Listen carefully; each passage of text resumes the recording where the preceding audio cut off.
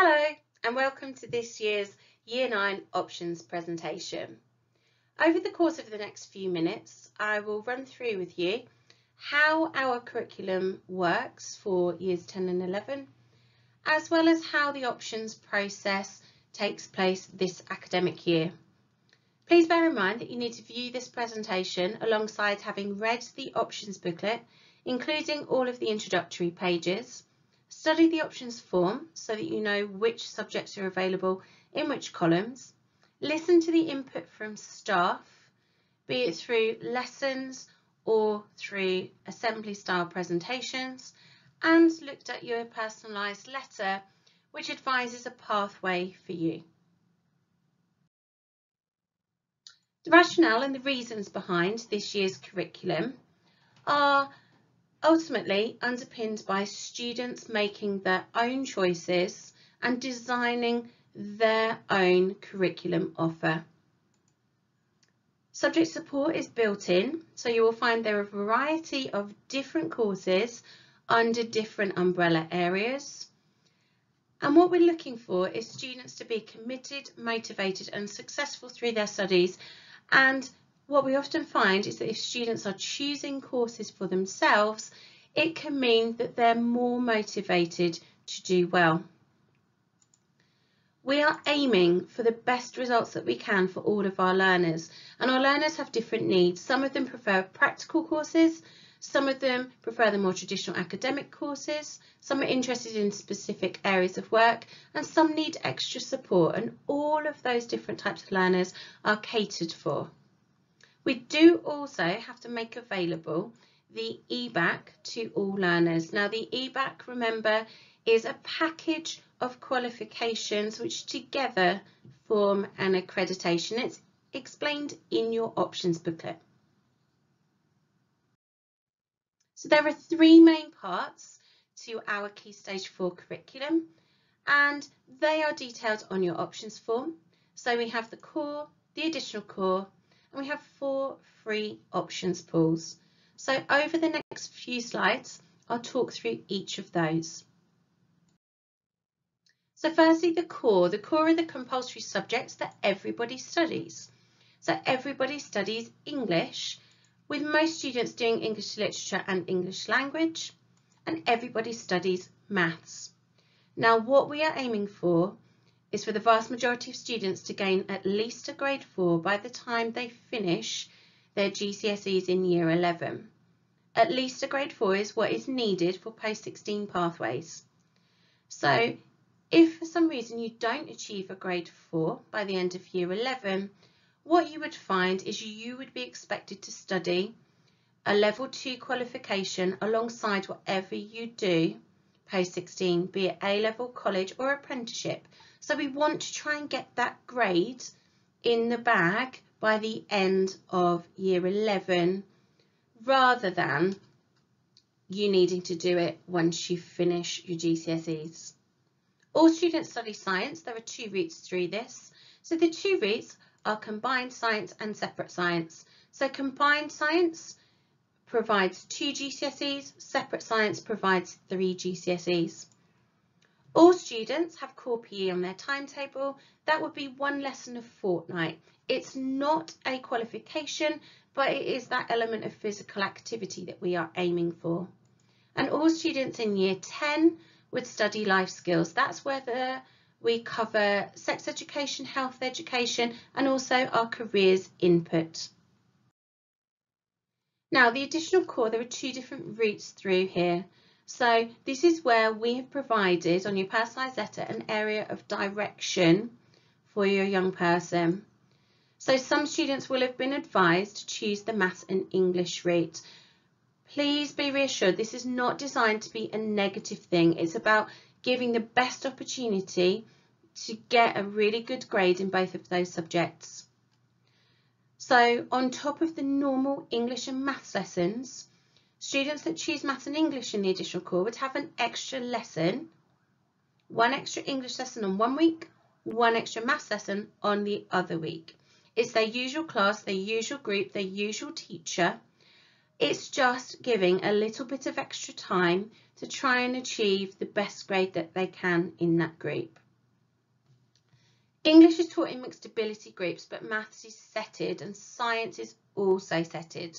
So the way we've decided this is the way that has worked successfully over the last few years, is that sets 1, 2 and 3 tend to be higher mathematicians. They tend to be in the higher sets of science. Remember, English is mixed ability.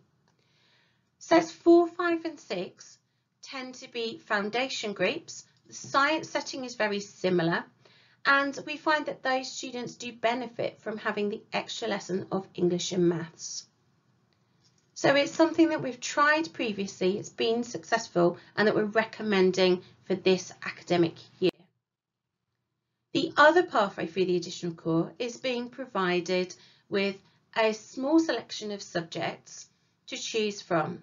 Now, these 3 subjects are fast track courses, but gaining the same qualification as if they were chosen elsewhere.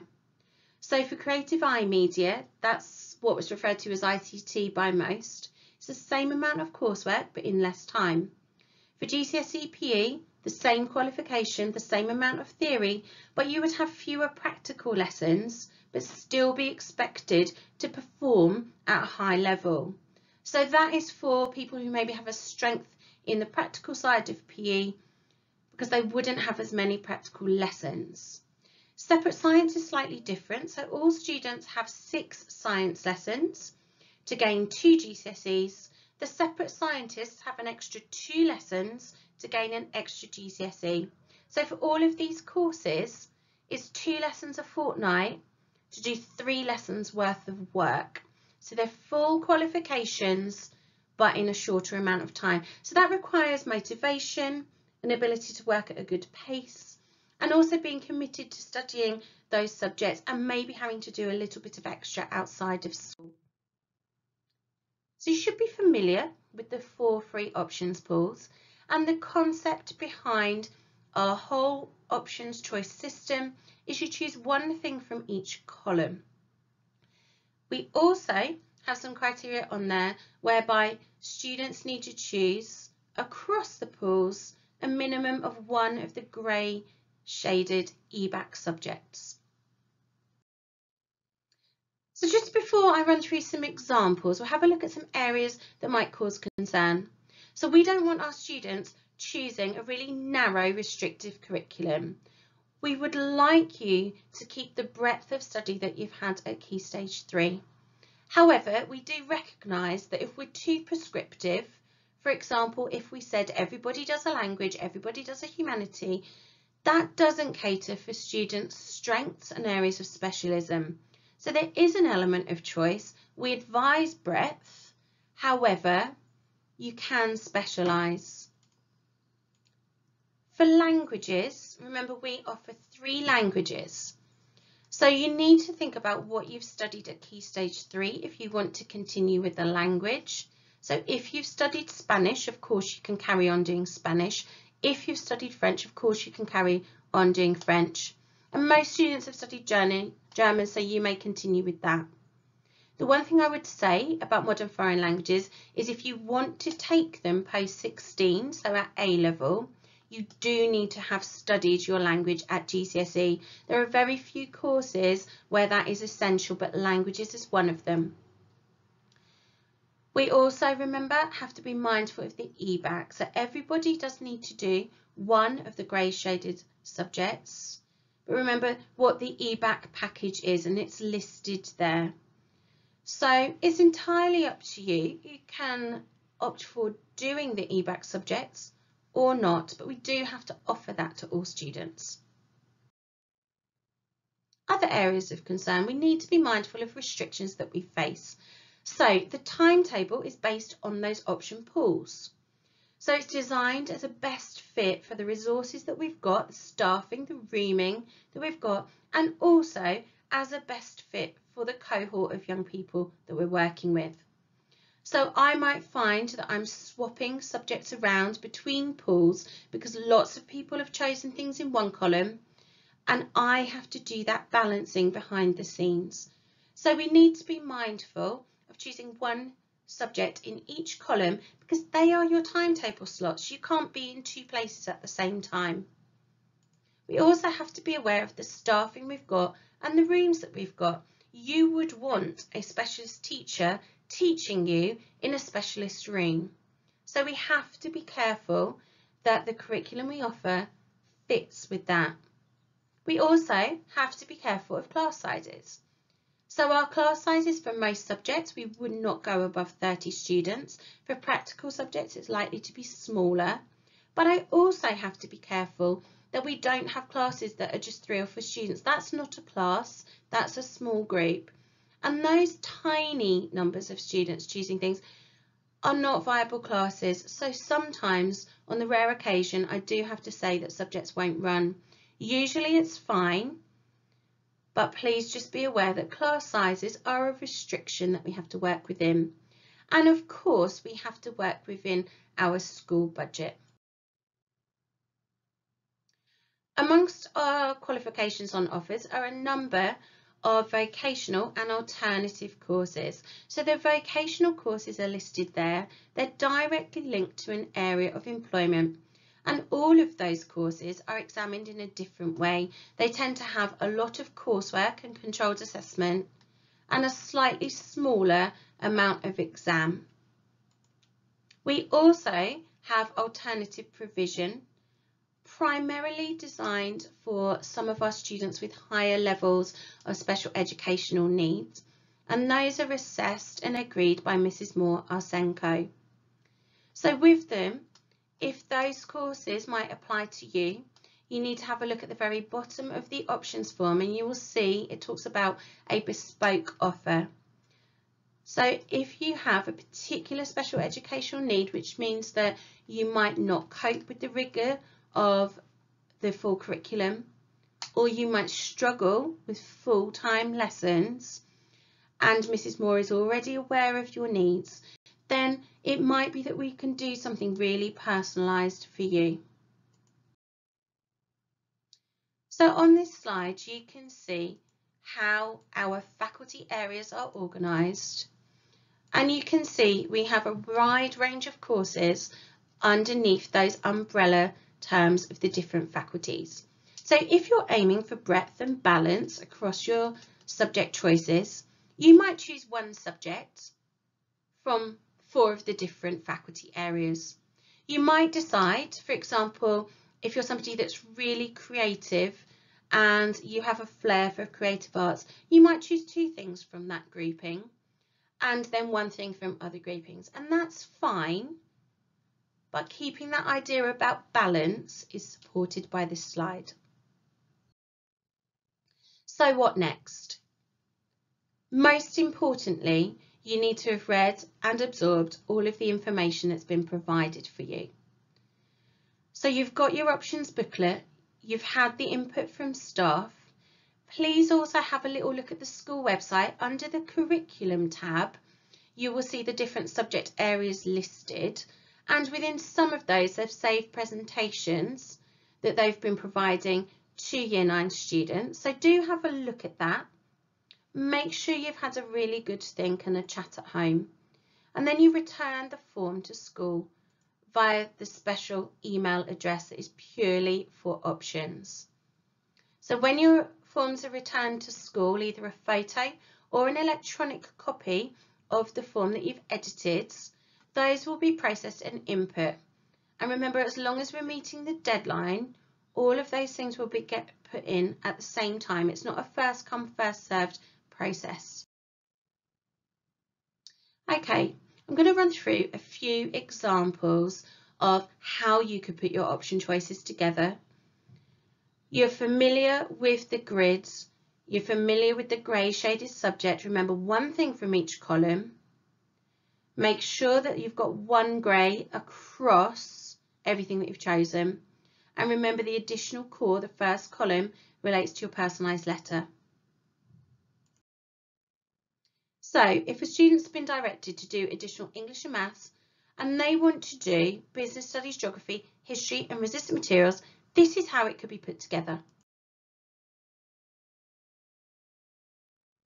You can see 1 from each column, everything fits, and that grey shaded subject amongst these, so they've actually chosen 2, they've chosen geography and history.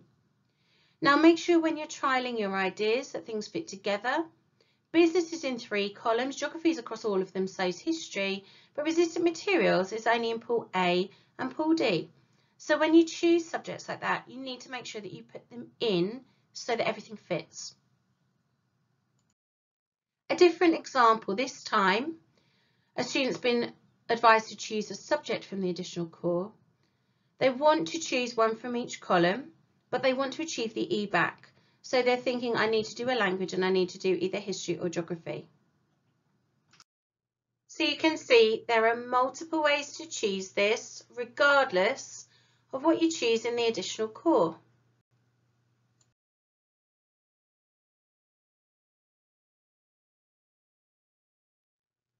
And that includes if someone has been directed to choose the additional maths and English, you can still achieve that EBAC accreditation regardless of what is sitting in that first column. Okay, so things to note. Unfortunately, there are some impossible combinations. Some subjects are appearing just in one option column. So you need to be really careful. If something only appears once, you can only choose it in that place. And if you have a clash, there's not a lot that can be done about it. But there are other subjects that we need to be mindful of. So art photography and art textiles, they are all art.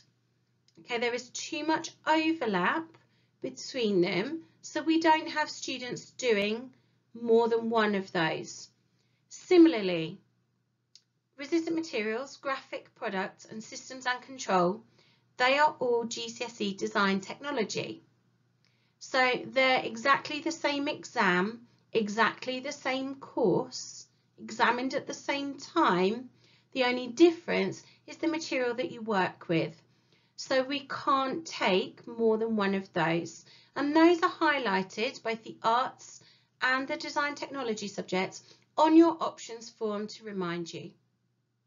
We also need to take extra care of subjects that have a very heavy coursework load, or taking lots of subjects that are all exam-based and examined at the end. You need to think what works best for you and what your strengths are. We ask students to put their first choices in, but also a reserve. Now, the first choices are usually fine, and it's very rare that I even have to speak to students about not being able to meet their first choices, but have a reserve on there. It just starts a conversation if one is needed. So things to remember, if you can't get all of your first choices, we will have a one-to-one conversation with you and give you some time to reconsider.